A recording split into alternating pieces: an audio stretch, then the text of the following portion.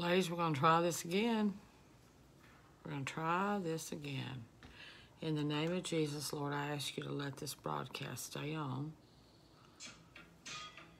Let it stay on. Lord, help my husband. Let this broadcast stay on, Lord. Whatever's going on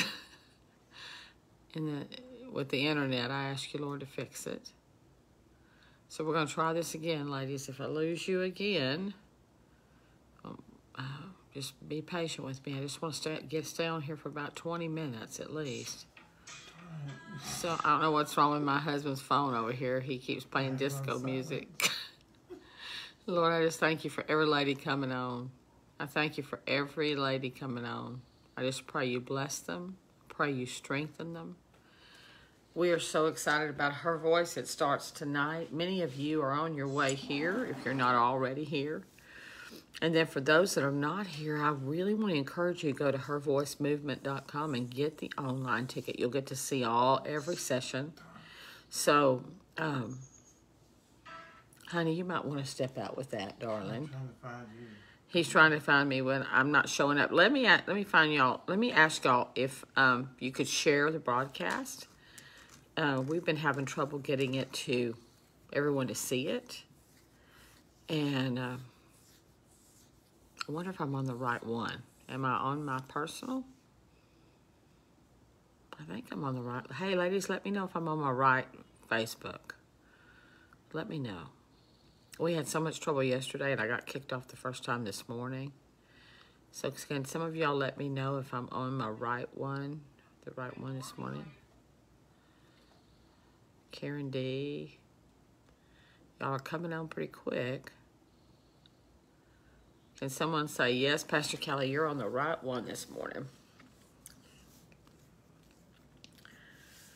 Carol Lunsford. Good morning, Carol. Amber, good morning. I'm on my regular. Okay, well, that's good. I'm on the right one then, honey. That's the one you want? Yeah. That's Callie Shipp official? I'm on Callie Shipp Gray. That's Callie Shipp official.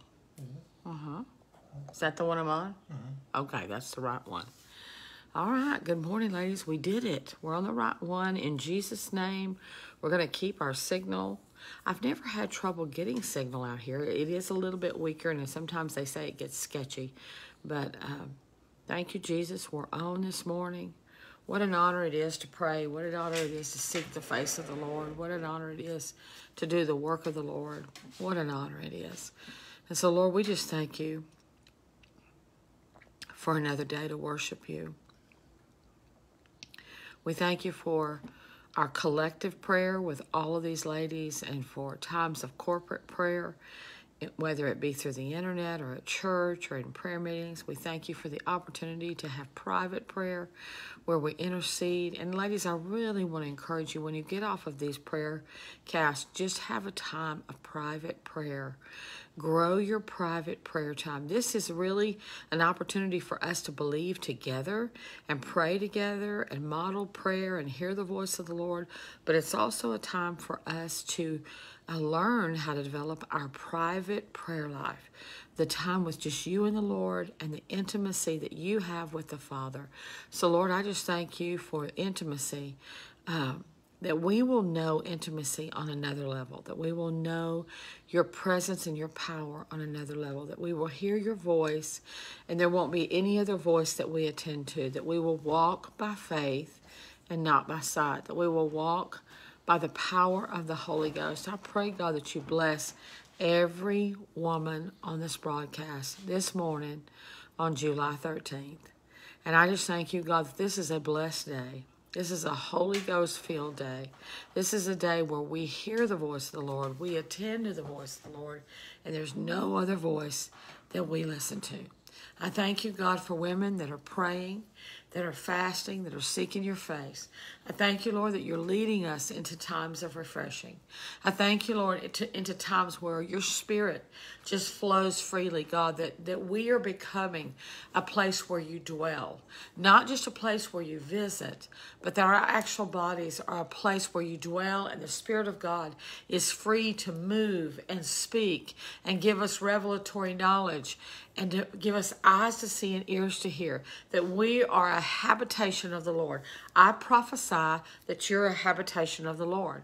I prophesy that I'm a habitation of the Lord, that we actually hear the voice of the Lord. The presence of God is moving in our lives in power and might. The presence of God is just dwelling in our mortal bodies, and we've so yielded our lives.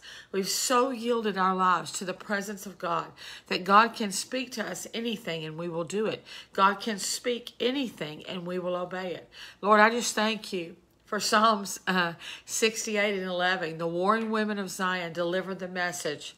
And we delivered the message of the gospel. We delivered the message of hope. We delivered the message of freedom. We delivered the message.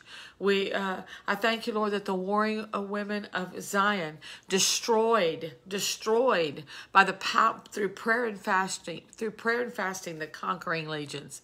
That our enemies have no foothold in our lives. They have no place in our lives.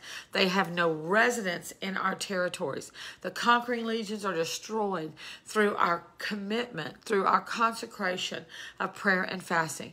And we thank you, Lord, that the warring women of Zion are left to gather the spoil, gather the harvest of souls, gather the finances, gather the wisdom, gather the revelation, gather the abundance because of our obedience to the Holy Spirit. This is a time where Psalm 68 and 11 is actually becoming the war cry of women across America, the war cry of godly women across the earth. It is time for the godly woman. This is your time, your season, and your era to take up your cross and follow the Lord, to take up your cross and follow the Lord. Isaiah 68 and 11 said the warring women of Zion delivered its message, our message of hope, our message of the gospel, our message of freedom, our message of love, our message of sold out to Jesus, our message of righteousness and holiness and purity, that we through prayer and fasting, see, we don't fight the enemy in our flesh. We pray, we fast, and the Holy Spirit, as we pray and fast, begins to summon angels, and they fight our battles in the heavenlies. So the conquering legions are dismantled and destroyed. Our enemies are destroyed through our consecration, through our sold out hearts. The conquering legions dismantle literally right in front of our face, and then we are left to gather the spoil, to gather the harvest. And I just thank you, Lord, that you are sending gathering angels all across this nation. I see gathering angels coming from the north, south, east, and west. I see them lined up on every state. They've hit the borders of all of the United States of America, from the East Coast all across the eastern seaboard to the West Coast, all across the western seaboard, from the north to the south, from Canada all the way to Mexico. I thank you for the middle of America, Texas, all across this great land. I see angels. They're coming by the millions, the gathering angels, the prosperity angels, the salvation angels, the miracle working angels, announcing a time of revival. Lord, I just thank you that these angels are coming, and as we pray, travesty will be averted. As we pray and fast, God will move in power and might. As we pray and fast and seek God, we will see the greatest awakening, the greatest revival, the greatest transformation, the greatest redemption over a nation and over the world that has ever been seen. These are going to be the greatest days of revival that history will ever bear out. I truly believe that we are entering into the third great awakening. I truly believe that the sleeping giant of the church has arisen in prayer and in fasting. I truly believe that our eyes have been opened and God has given us eyes that are totally stayed on Him, totally lost in His gaze, that we are no longer going to be drawn away by our own lust. See, sin when it's conceived, it comes from your own lust. Sin when conceived is you're drawn away by your own lust. But God is so cleansing the church. He's so cleansing our hearts that we will no longer be drawn away by our own lust. But the Spirit of God inside of us, the power of God inside of us is so big. The Spirit is so big that the things in our life, the fleshly things in our life, have been tempered by the Holy Ghost, have been tempered.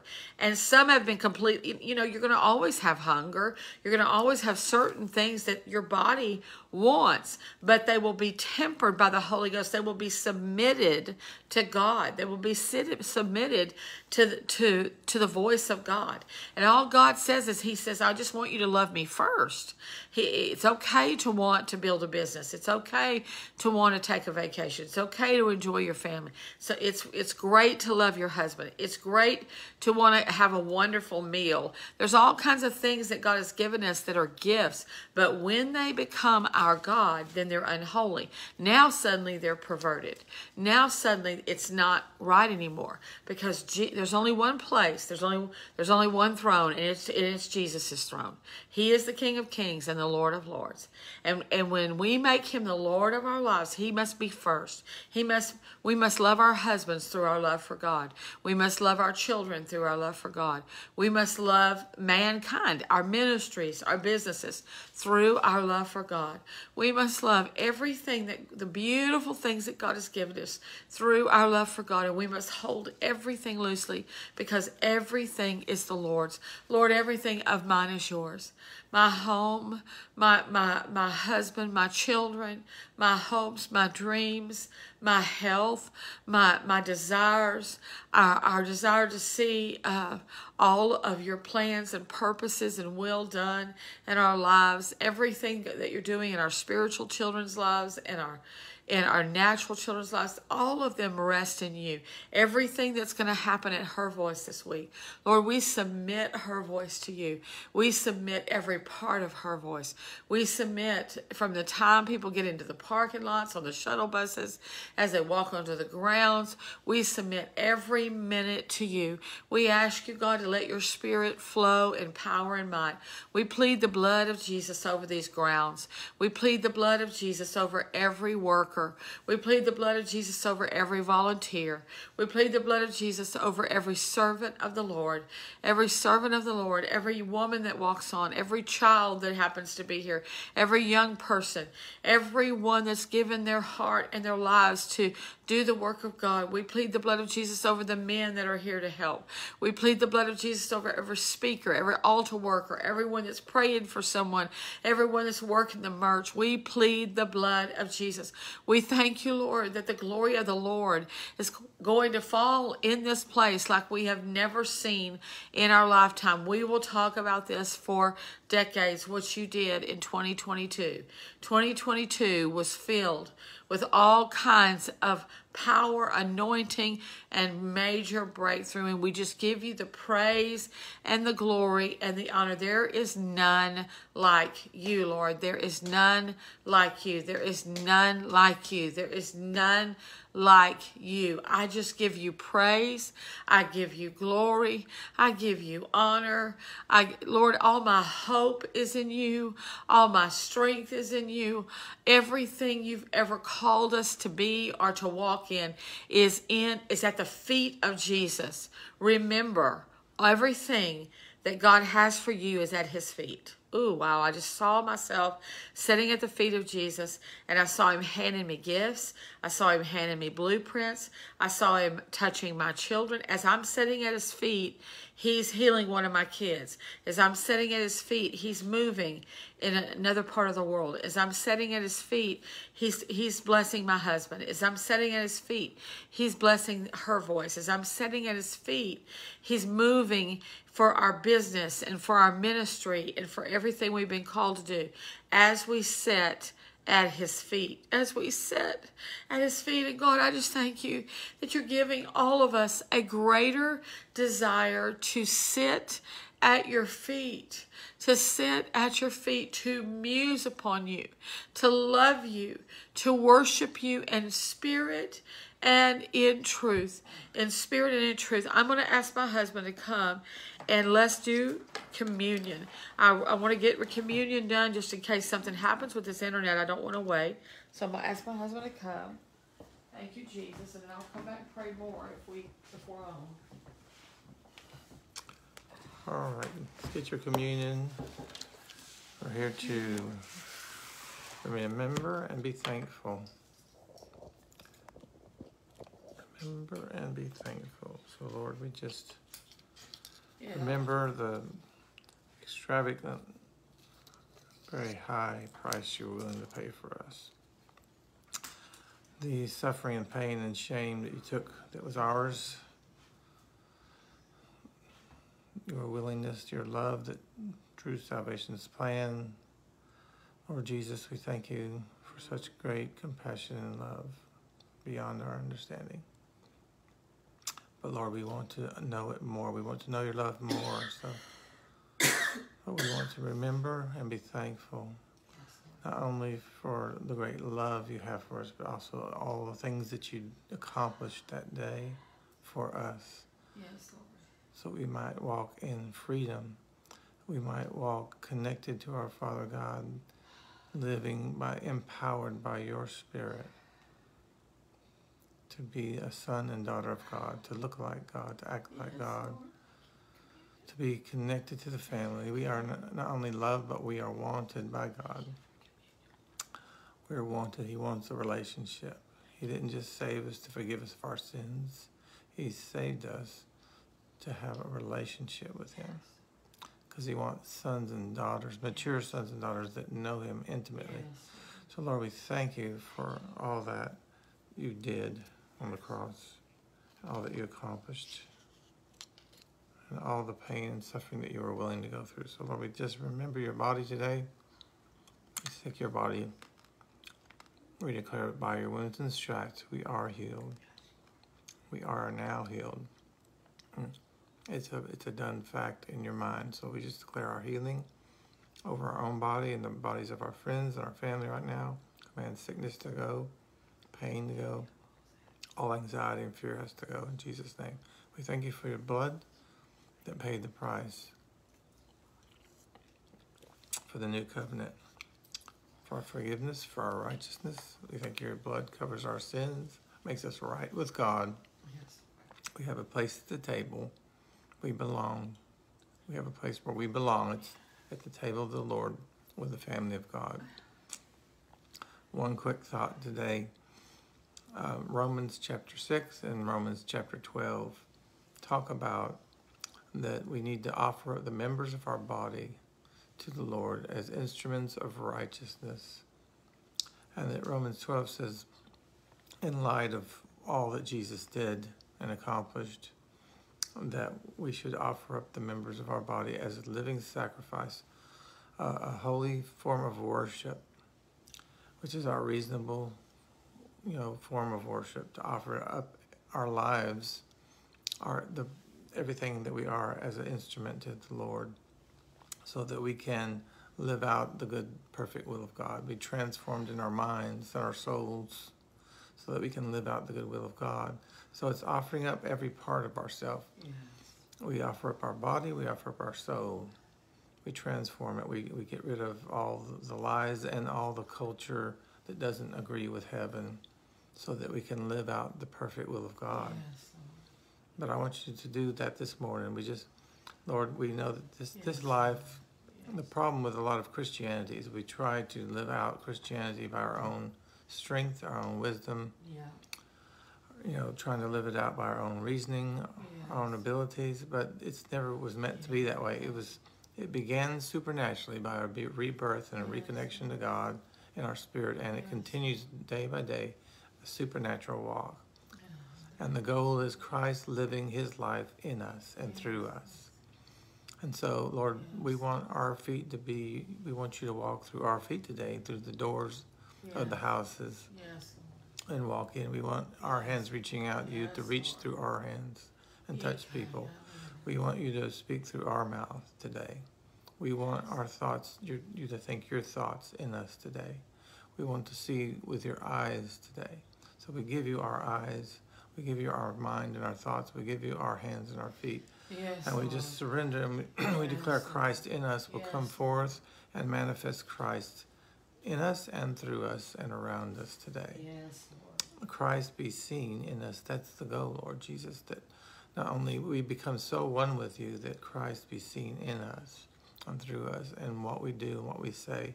You take control and possession of us completely. We willingly surrender our bodies, our minds, our thoughts, our day. We're no longer have any kind of ownership idea of our own body and our own mind. Yes, Lord. But we realize that we've been bought with a price of the blood of Jesus, and we no longer belong to ourselves. And that includes everything about us. Our bank accounts don't belong to us anymore. Our family doesn't belong to us. Our bodies don't belong to us. That means everything we do with our body is not all our choice. It's God's choice. So the idea of it's all about me and my body is not biblical. It's not my body. It's the Lord's. The body is a temple. The scripture declares our body is a temple of the Holy Spirit, meaning it belongs to Him. He lives there. He dwells there. So, Lord, we just pray today that we would get this, that we would surrender daily. And, Lord, we just pray you come in and fully possess us, fill us full of the Holy Spirit, so that everything we do and say, that you're doing it through us, Christ in us. So we yield to that. It becomes not about better discipline or mental gymnastics, but it becomes more about yielding more. So, Lord Jesus, we surrender more to you today. We yield more to you today. We obey more to you of what you want us to do today. Your promptings, your word, your truth. And we walk in the power and empowered by the Spirit to do what we cannot do. And we step out knowing that we can't do it. But we believe you're going to do it in us. You're going to love through us. You're going to be patient through us. You're going to have, your peace is going to overcome our reasoning and our rationale and our worries and fears. We're going to let your peace manifest through us. Instead, we choose that. We choose peace. We choose joy today. We choose to walk in love today, in patience today. We choose to yield to that Spirit of Christ in us that will cause that to happen. We're not going to manufacture our own peace, but we're going to yield to the peace of God in us. We're going to yield to the love of God in us. And thank you, Lord Jesus, for those things. And we're going to keep that in our focus today. In Jesus' name. Thank you, Pastor Bob. What an honor it is to take communion today. What an honor it is to take communion today. And I just thank you, Lord, for the great communion revival. I thank you, Lord, for men and women that love you, Lord, for the church in America and across the world. But we'll begin to realize the importance of taking communion, if possible, every day, to remember what you did on Calvary, to remember the sacrifice you made, to walk in the beauty that I love what Pastor Bob said.